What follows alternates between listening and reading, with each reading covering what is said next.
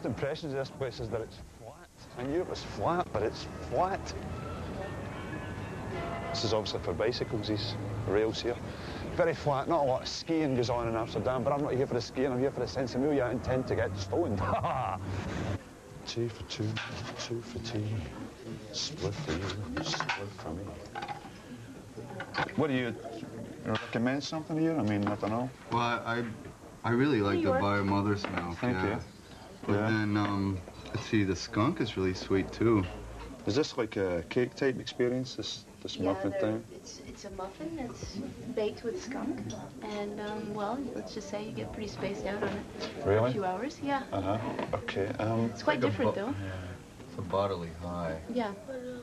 A body buzz. Yeah. Oh, yeah? Okay, we have a cold parlance here, which we have to become accustomed to. Well, you know, I've got a hunger also, you know, and plus I've got a kind of a bent for experimentation here, so I'm muffin bound.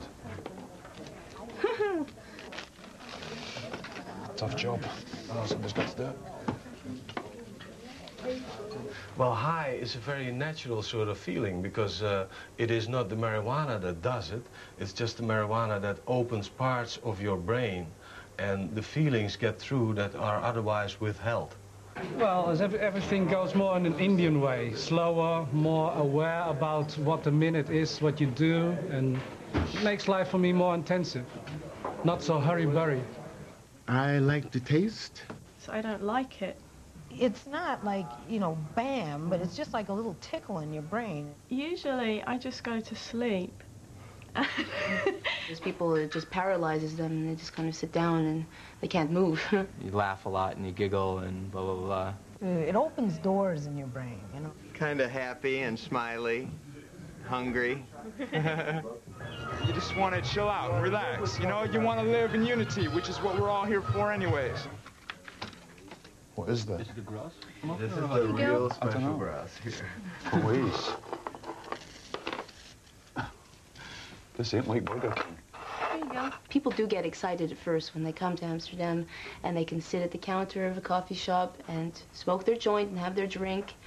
That's quite unusual. So in the initial excitement, maybe for the first couple of weeks or something, they might go a little bit crazy.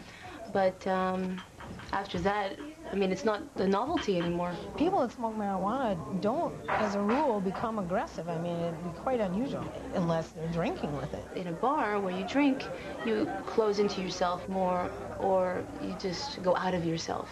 Whereas here, you'll find older couples, you'll find mothers with children, and they're not necessarily looking to smoke, but they are necessarily looking to be around people who are contemplative, are thinking people, passive energy, harmonious, peaceful, this kind of thing. And you'll find that in coffee shops.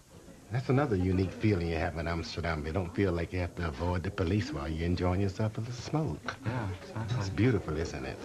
It is one of my favorite coffee shops, actually. I normally manage to get by here at least once a week.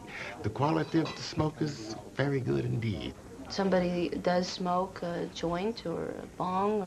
Let's just say they might get inspired to draw some pictures in our book or play a game of chess or have a conversation. This is quite an intimate place, so you do find yourself, you know, interacting with people quite a bit, more so than in a bar even, because it's conducive to that. I always advise people to smoke pure because tobacco is a very dangerous drug. It's cancerous, it can kill you and everything. Plus it ruins the taste. When you roll a pure joint of marijuana, of Sensimilia, you can suck the bud and you can already taste the Sensimilia. Like I've heard Native Americans say like tobacco is considered a male